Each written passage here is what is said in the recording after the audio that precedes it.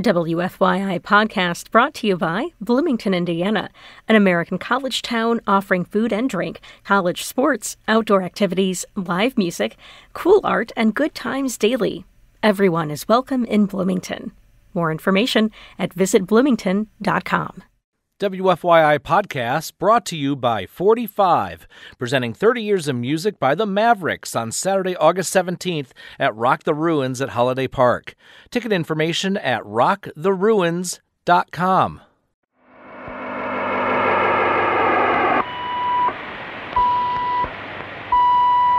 We're going to take a trip right now. Like we always do about this time. This is a journey into sound. Break it down. I'm Kyle Long, and you're listening to Cultural Manifesto. On this week's show, I'll speak with the Indianapolis jazz musicians Rob Dixon and Richard "Sleepy" Floyd. We'll preview tracks off their upcoming release, From the 317. The album features guest appearances from a wide range of Indianapolis musicians, including Rusty Redenbacher, Josh Kaufman, Steve Weakley, Charlie Ballantine, Maxie, and more. From the 317 is an ongoing project that seeks to document and export the Indianapolis sound. The concept of it was to do recordings with all these great musicians here in Indianapolis and get it out to the rest of the world. Saxophonist Rob Dixon is a familiar name to most Indianapolis music fans. He's been called the musical mayor of Indianapolis, a reference to his prominent role in the local music scene. Dixon has worked with many jazz luminaries, including Illinois Jacquet, Mike Clark, and Charlie Hunter. Drummer Richard "Sleepy" Floyd is a respected veteran of the Indianapolis music scene. He's best known for his work with Native Son, a group that fuses jazz music with hip-hop. Let's join my conversation with Rob Dixon and Sleepy Floyd. Rob and Sleepy, thank you so much for being here. Yeah, thank you for having me. Yeah, absolutely. You have a new project titled From the 317. This is a band, and it's an album. Rob, I believe you called it a caravan of Indianapolis culture. Hey. Just to start out with, tell us what is From the 317. Is it a band, officially a band? Well, it's a band, but more just a movement, that we got together. I mean, and myself and Richard Floyd are kind of like heading the movement. There's a band that has been created, as well as a lot of musicians in the Indianapolis community that we feature on original music. The concept of it was to do recordings with all these great musicians here in Indianapolis and get it out to the rest of the world, do a national publicity campaign, try to get it out on the radio everywhere in other parts of the world, to say, hey, this is Indianapolis. So that's kind of the impetus of like why we started this project. So, Sleepy, give us your take on From the 317. Basically, what Rob said. In addition to all of the the plays for publicity and exposure that we hope to attain with this, it was mainly an effort to just bring the community together, like the musicians community together, and just have a representation of the city's best and what we do, and just create something original with the gifted people that we have, at our disposal here in the community. A lot of them are friends, a lot of them are people that we play with constantly, have for years, and then there's others that are up and coming that we wanted to collaborate with and just never really had the opportunity to. But this was that moment, where we could, pick and just bring people into the studio, create some magic together, and then just do it all for the city. And so, in addition to the radio publicity and the PR that we're going for, we're also going to hit the road with this and, do some touring and really just do the whole thing over again. Rob, is that the plan? I think that's the plan. Yeah, just like completely to be continued. That's right. Kind of project and endeavor. Before I ask you about some of the individual musicians who have contributed to this project, I had a personal question for both of you. Both of you grew up outside of Indianapolis. Rob, you're from Atlanta. Sleepy, you grew up in Kokomo. You also both tour and perform extensively outside of Indianapolis. Yeah. I'm curious what it is about the city and the music scene here that keeps you rooted here when clearly you have the opportunity to exist outside of Indianapolis. What's so special about what we have here that keeps you rooted to the city? I think it's the music and the legacy and the scene, the people. It's amazing. I mean, I guess when you grew up here, probably people don't realize how great a music town Indianapolis is and what it's meant to the world. I've been here for a good part of over 20-some years now, 25, 26 years. I mean, I was in New York for a time. Yeah, I think this is like one of the best music cities, and it's so unrecognized, I mean, I go to places all over like Nashville and Austin and Denver and Portland and L.A. and Detroit, and everybody's like, oh, yeah, we got the music town. I'm like, I think that Indianapolis is a really unrecognized gem that the world has and people just need to know about it. So that's what inspires me to create the music and do what we do. Yeah, I'd say the same thing. For me, it's being out on the road like Rob and, going to other places. I get asked all the time, like, man, where you from? It's like, I'm from Indianapolis. They're like, what? It just, they still we still get those answers to this day. And so I won't feel satisfied until I don't get that reaction when I'm out on the road elsewhere. And so that's also the challenge here at home is just, like we're in too deep now, me and Rob, in terms of like just advocating and curating and just, trying to push this scene forward. So I still feel like there's some work to be done. And so that's why I'm here. And then also it means a lot to collaborate with your friends and just seeing the progression of a scene. Having been playing in several different bands here in the city, it's just been fun to just be a part of that natural progression where my band Native Son and Premium Blend with Jared Thompson and with Rob, playing with Rob for almost 20 years, it's like, just seeing these things really mature, like from the 317 is really like a culmination. It's been it's a long time coming, if you will, for our city to have something collaborative where we're not all just kind of in our own corners of the city, but we centralize on something. And I think we're on the precipice of something really great and really big here in the art community, in the artistic, in the musician community. You know what I'm saying? I think we're on the cusp of something great. The record covers a lot of sounds and styles from hip-hop to blues to jazz and soul. Were there specific elements of the music scene here or the Indianapolis sound that you wanted to capture when you started out this process of forming this band and conceptualizing from the 317? For me, it was just like intermingling like what we call the OGs or just like the legends in the city that may not have gotten the pub and the praise that they deserve or the opportunity to record and like be on a nationally released project. Steve Weakley comes to mind right away, like he's literally one of the last pioneers, around. So it was important for me. And then I know it was important for Rob as well to just get him in the studio, get him on something. And I know we have plans to continue that work with others that we've used in the recording. So for me, it's the legacy piece along with the creation of new music that and using those legacy pieces to create new music, and that's kind of how we bridged it. But other than that, man, it was really just, me and Rob in the studio conceptualizing, just going with a vibe and a feeling. I don't think anything was calculated so much, right. You know what I'm saying? It was just like, look, what are we feeling today, There's a lot of guest artists on this record, but tell us who the core sort of foundation members from the 317 are. You want to do it? Obviously, you're on sax, Rob. Sleepy, you're on drums. Start there. I think that is like on every track. Yeah. Just about. I'm not on a couple of tracks. Sleepy's on every track. I'm almost on every track.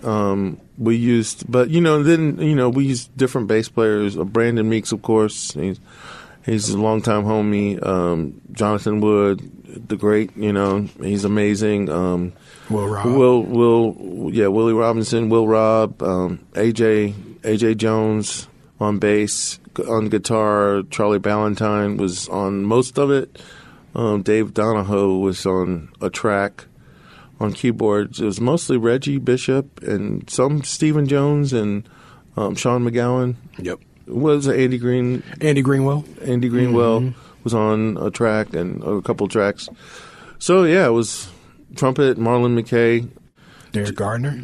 So we've had a lot of different musicians. I want to go ahead and share a track from the album. I want to play the title track from the 317, which features Maxie, a rapper and entrepreneur from Indianapolis known for his store and clothing line, Nap or Nothing. Tell me about this track and why you wanted to include Maxie on this record. It was just again, another intentional move to incorporate some of the most important cats in the scene. Maxie is that guy, especially as an entrepreneur as well. He showed up, didn't have his written, he hadn't heard the track. He went and listened to the track, wrote his lyrics down, got in the studio, got in the booth and laid it down and bounced out. Yep. And I think in my mind, I wanted to have a song about Indianapolis. So I thought, who better than Maxie to talk about Indianapolis, and just pub up Indianapolis. I was like, it's got to be just about Indianapolis. He said, what? What specifically? I was like, I don't know. You come up with it. Just Indianapolis. You need to be a song about Indianapolis. And, I think they, both Maxie and Foxd'legend did it so brilliantly because not once do they say the word Indianapolis, but it's all about Indianapolis. If you listen to the lyrics, you're like, oh, this is, so many metaphors. So many metaphors and, talking about 317. And so I thought it was brilliant, the concept that they came up with. Let's listen. This is from the 317 featuring Maxie and Foxd'legend. No sleeping, no sleeping. Hit the studio and drop some rhymes. Bob your head when I drop some lines. Pen and pay, got the young boy ballin' in the city like I'm Oscar Rob. But I didn't go to Crispus Addicts. Mr. Maxie still spitting fire, so I didn't have to go and get some matches. Missing Expo and I'm missing Classic. Denim jeans with the different patches. Local brands. Brought the bars out for Rob Dixon, so I'm making music with some local bands. I'm too excited for the live show. I'm known to put on a live show. Just rock Cleveland and Chicago. In my backyard, doing shows in Neptune with my eyes closed. I'm Kyle Long. You're listening to Cultural Manifesto. We just heard From the 317 From the 317 off the album From the 317. And I'm here with the group's founders. Is that an accurate description? Yeah. Rob Dixon and Sleepy Floyd. Rob, you mentioned that you're trying to push this outside of Indianapolis, get airplay, publicity around the country or world. You're just now getting started in this initiative. But do you find people in places like New York and Los Angeles are receptive to giving Indianapolis a chance on the musical front? Are they interested in learning about what we have going on here? There's a little bit of a challenge of this record just because it's so different, multi-genre. But I think, people are willing to listen and are kind of awestruck when they hear oh man, I didn't know Indianapolis did this. I didn't know Babyface was from Indianapolis. I didn't know Wes Montgomery or Freddie Hubbard or J.J. Johnson. They don't know a lot of things about Indianapolis. So, but I want to say while I'm talking about getting the music out, it couldn't be done without the financial support of the executive producers of Indianapolis Jazz Foundation and also a grant that was given to us by Alan White Hill Clues Charitable Foundation. So there's that. I have to plug that. Understood. Sleepy, any thoughts on that? Do you think you're going to get a receptive audience outside of Indy? I believe so. I think it's undeniably good to where the people will receive it. If you like good music, you're going to love this record, regardless of the genre. And so what I hope to see is we have as much response from nationally as we do locally because, the love has already been there because we've let certain people hear some of the music, and everybody's just like, wow, man, this is crazy. And you've been playing live here in the city too at the Jazz Fest and select events. Yeah. Yes, right. Yes. Yeah, and to that point, I think it's really the music's going to create the kind of the momentum, and then the story behind it will be, hey, this is from Indianapolis musicians, so we wanted to put, metaphorically put our foot in it to make sure that it was like really something that people were like, okay, this is cool. What is this about? And then we can say, hey, this is Indianapolis. This is from the 317. Check us out. Up next, I'm going to play the track 41, which is an incredible instrumental with powerful work from you, Rob. Anything you want to say before we listen? 41 is actually 4-1. 4-1, excuse me. No, that's cool. It looks like 41. It's the harmonic progression. It's the 4 chord to the 1 chord, and it's kind of like our interpretation. If you reduce the essence, like I think if you reduce the essence of American music comes from the blues, and if you take the essence of the blues 12-bar blues progression, it's 4-1 or 1-4. And I thought it was so boiled down to the essence of like American music and culture, 4-1. And then it can serve as a double entendre, all for one. So that's why we like the title. So that's the explanation for that. Yeah. And this song is a new classic from new Naptown classic, man. Like literally every time we play, we got to play this powerful piece, and people love it. People love it. Yeah, This is from the 317 with 4-1.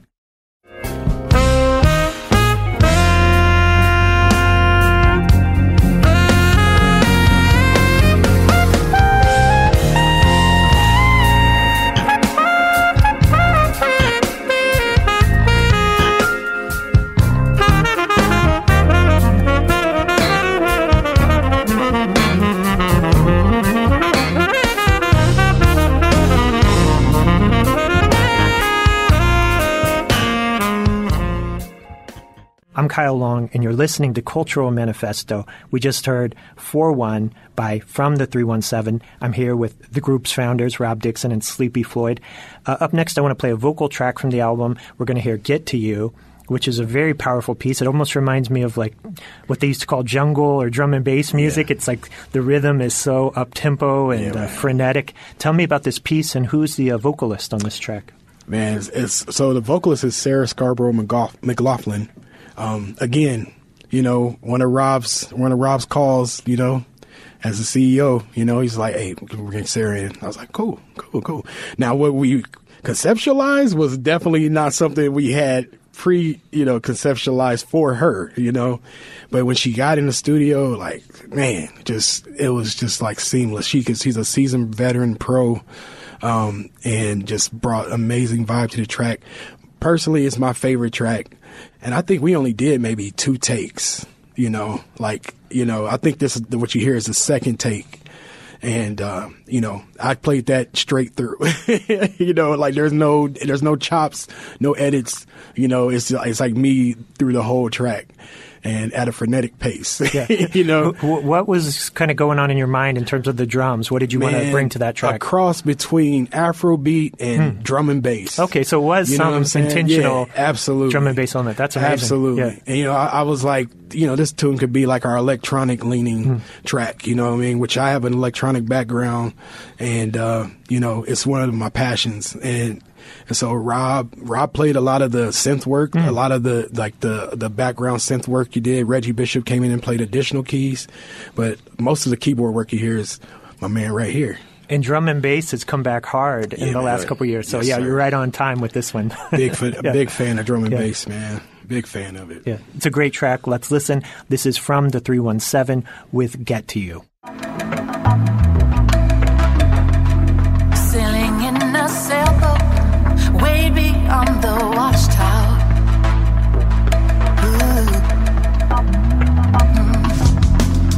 Flying in a plane above the clouds and the rain, or in a train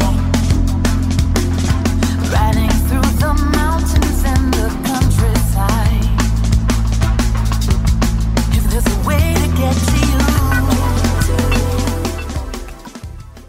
Cultural Manifesto will return after this short break. WFYI podcast brought to you by Bloomington, Indiana, an American college town offering food and drink, college sports, outdoor activities, live music, cool art, and good times daily. Everyone is welcome in Bloomington. More information at visitbloomington.com. I'm Kyle Long, and you're listening to Cultural Manifesto. My guests this week are Rob Dixon and Sleepy Floyd. We're here talking about their latest project, From the 317. And up next, I want to play one of my favorite tracks off the album. It's called Time Missing You, and it has like very ethereal kind of guitar work in it. It's a very different track on the album. Is that Charlie Ballantine on guitar, or is that someone else?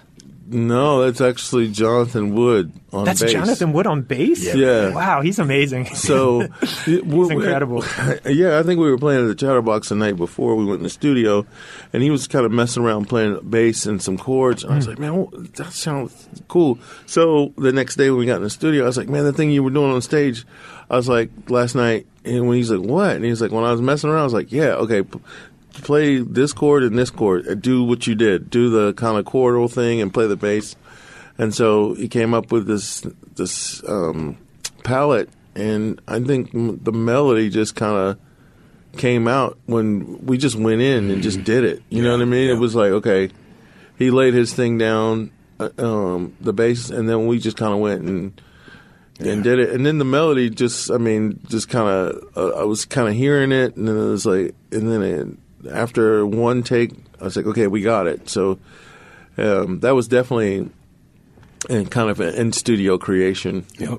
It definitely spoke to the whole vibe of the whole session. I mean, for the year plus that we've been working on this project, it was just, that tune just came out of nowhere, you know, right. It was just out of creativity, you know. At first it started kind of like a lo-fi vibe, you know, and then, you know, when Rob added the melody, I kind of shifted what I was trying to do on it. But yeah, again, one of my favorite records on the project as well. Yeah, I love to hear that that's Jonathan Wood that created that. And for folks that don't know, legendary bassist here in Indianapolis, played with brother Jack McDuff, Tina Marie, also played on Billy Wooten's classic In This World album. He played on the cut Chicago. Yeah, a legendary Indianapolis jazz musician here who often doesn't get the praise he deserves. Oh, yeah, right. Yeah. He's definitely one of our best and one of our pillars for sure. And he's always doing big things like nationally. You don't even hear about it. You're like, what? You're out with Kurt Whalen, right? Because it's his quiet demeanor. Yeah, you know what I mean? And, you know, that's why I tell everybody. You know, hey, Jonathan won't tell you what he's doing, but he'll tell you what he's doing if you talk to him. You know what I'm saying? Exactly. Let's listen to that track. This is From the 317 with Time Missing You.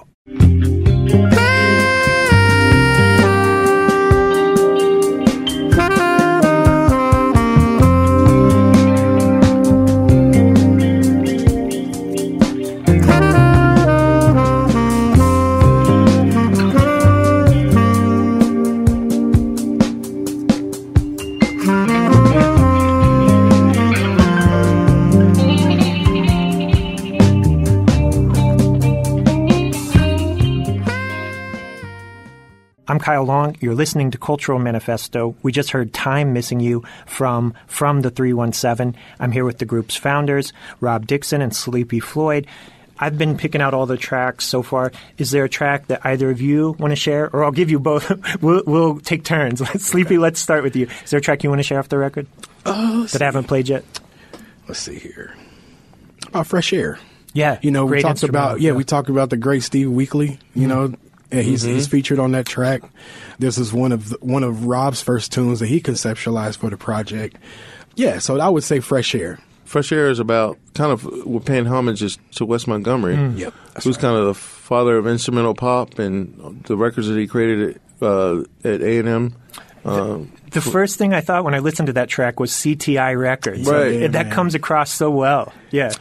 Yeah, we were thinking like, man, let's just create a track that's kind of like a, you know, an earworm, like instrumental pop tune that like kind of, you know, the thing that Wes was kind of setting the foundation for, like people like Herb Alpert and the Tijuana Brass and Grover Washington and Chuck Mangione. He kind of laid the foundation for all those guys. And we thought it would be very appropriate to have the one and only Steve Weakley play on it. So that's kind of where that came from. So Fresh Air, dedication to Wes Montgomery featuring Steve Weakley. And, when we had Steve down at the studio, we made sure we invited Robert Montgomery to, be a part of it because, it's his family. So he was there for the session. He was there for the session. Hanging, yeah. And I was like, we got to get this on film. So I think who came? Ben Rose. Ben Rose came and videoed that session. So yeah. Yeah, and Steve Weakley, a legendary guitarist in his own right, was part of Funk Incorporated and helped pioneer like soul jazz and funky jazz music on Prestige records. Oh yeah, absolutely. A total legend and brilliant guitar player. Very underrated. Definitely. Yeah. Let's listen to Fresh Air by From the 317.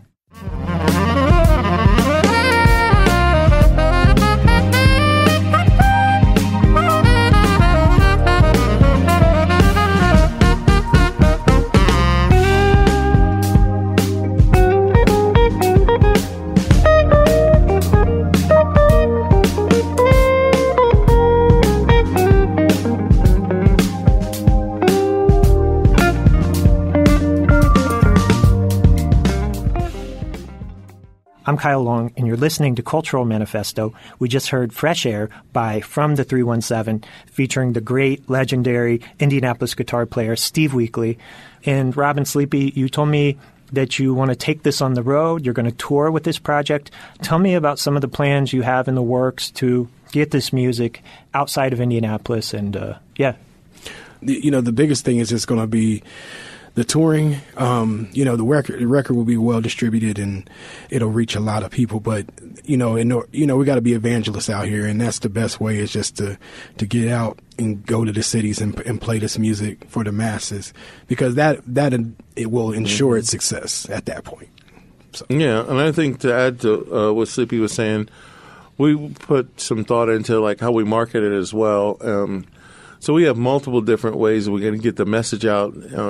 We want to put it on T-shirts. We want to put it on, just have a brand, and then take a band out and, have merch and a brand and just kind of pub the city and what all the great things that are happening here. Yeah, and it's not a one-off situation. That's the best part. Right. It's like we have a formula that's going to be continually worked, and what we're seeing with thanks to like places like the Chatterbox and the Mousetrap, where we're able to be there weekly and impact and have incorporate a lot of musicians that drive from Ball State and IU on a weekday to come and play and sit in. We're just going to continue that growth and development with those elements, and then again repeat the same thing. Pull some of those cats into the studio, work on the project, release it, maybe have them do the tour, and so. Then we create a system and a community, and where touring is not a problem here. Mm-hmm. And I've identified as touring is a problem here. There's not enough artists that get out on the road and just go play. And until we do that uniformly in this city, we will continue to have these conversations about recognition as Indianapolis being a music city. It's not so much all of what we do here. It's what we do elsewhere, too, and spreading the message of what we're doing here. Mm-hmm. Sleepy and Rob, congratulations on this record. I love the concept, and the music is fantastic. Any final thoughts you want to share that I didn't ask you about? I just want to thank Rob, man, for just being the leader that he is, leading the scene. There's no other leader in this music community. Get it? You can hear this on record right now. Rob Dixon is the musical mayor of this city. Period. Yes, and I'm so appreciative of him. Yeah, he's my new publicist. Right? That's me all day, man. I'm your Don King, bro. No, but Sleepy, and I think everybody knows how valuable Sleepy is as a producer and a musician, and man, he just made this. He made this project like really cool and happening, and made it right, and pointed me in the right direction when I started going down the hall. I was like, "What about this?" He's like, "No, bro, I don't know about that." I'm like, "All right." Yeah, because we, sometimes in your creative head you can just go places. It makes sense in your head all the time. Yeah. So, but what I wanted to follow up and say is actually we are putting out maybe 12 or 13 tracks, and I think we've recorded over 30 some tracks. So there are a lot of artists that will be on the second record, which is the name of the album is Deluxe. And so Deluxe 2 will feature a whole other cast of great musicians, and then, you know, we're in the process of creating a Deluxe 3. So, it's, you know, it's definitely still a lot to come. So, yeah. So we'll have us in for Deluxe 2. Absolutely. Because it's a whole different direction on the project. That's what I'm most excited about too, is like knowing we have something in the can. Right. That's totally different, you know. Final track? Maybe Limelight, because that's kind of one of the pop tunes, actually pop tunes that we have on the record. And this features Josh Kaufman. That's who it is on vocals. Okay, I didn't know that. That's wild. Yeah, man. Another one that came in and just killed it. He killed it, and I think it's a great tune. I think it's catchy. Yeah, Sleepy played amazing on it. It reminded me like of an 80s, kind of early 80s soul cut by like Zapp or Prince, something like that. Yeah. That was the vibe, man. Yeah. Like, you know, a lot of people say it's skating rink type of vibe / you know. Definitely. Line dance party, you know, vibe, but yeah. And remind folks who Josh Kaufman is. He won The Voice. He won The Voice in season 6. Yeah. So, and who was his coach? It was Usher. Usher, right. Wow. Usher was his coach. And before that, it was Adam Levine. And then Adam, if you watch the show, cut him, and then Usher picked him up. Rob and Sleepy, thank you for being here, and good luck on this Kyle. project. I hope it blows up for you guys. My man. Yeah. Thank you, Kyle. You're the man. Standing in the spotlight with you, champagne in the VIP room, living in the limelight is what we do. A dream come true, for me and party in a room with you. We could have the whole world. It's true, believing in the limelight is what we do. That's all the time we have for this week. Thank you to my guests, Rob Dixon and Richard Sleepy Floyd. Check out the Cultural Manifesto podcast at WFYI.org or wherever you listen to podcasts. Cultural Manifesto is hosted and produced by me, Kyle Long. Thank you for listening.